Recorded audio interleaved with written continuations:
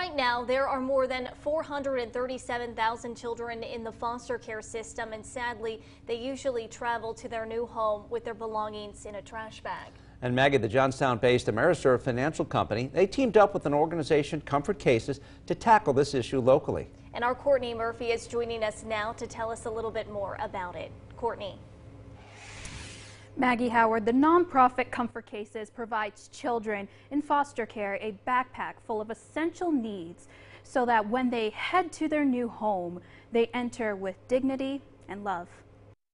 83 children in the Central PA foster care system will travel to their new home with a little more comfort, thanks to the collaborative effort between Comfort Cases and Ameriserv to provide them a new travel bag. We have partnered since 2019, and this does not surprise me because they are such an amazing company. You know, corporate responsibility is to empower our community to be better, and if we're empowering children in foster care, we're actually empowering our future. So what this company did was spot on for Ameriserv.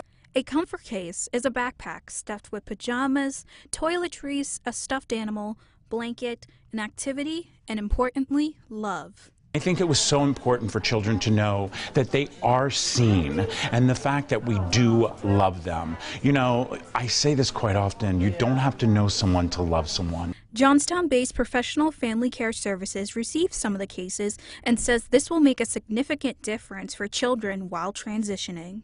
Having a stuffed animal, having a blanket, those are very comfort things. And, you know, kids a lot of times when they're placed in foster care, sometimes it's a very quick transition for that to happen and they're afraid. So I think that, you know, having these comfort items are extremely important for the kids. This effort helps with the main goal of eliminating trash bags in foster care systems. At the end of the day, they're children. They're not foster children. You know, kids all over the country say to me, Mr. Rob, if I could actually change something, the one thing I would change is stop calling me a foster kid. Can you just call me a kid? And I think to myself, that's exactly what they are.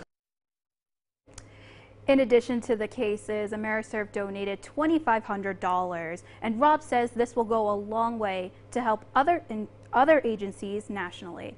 For WTAJ News, I'm Courtney Murphy.